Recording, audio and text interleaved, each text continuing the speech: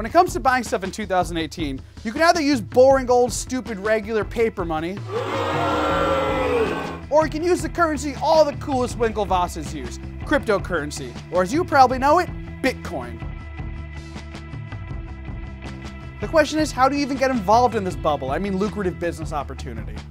The standard popular method of buying cryptocurrency is by using sites like Coinbase, who let you buy, sell, and store all the coins you want, for a transaction fee, of course.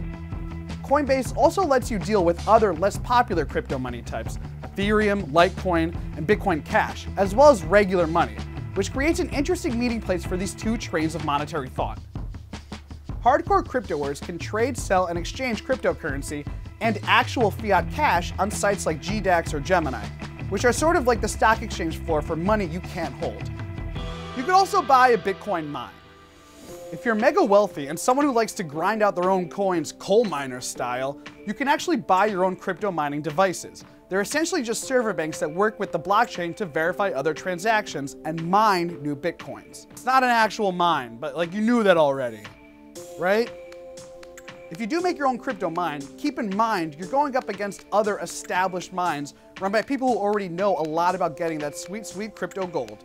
But sure, go for it. FYI, the electricity cost alone has been known to bankrupt mines.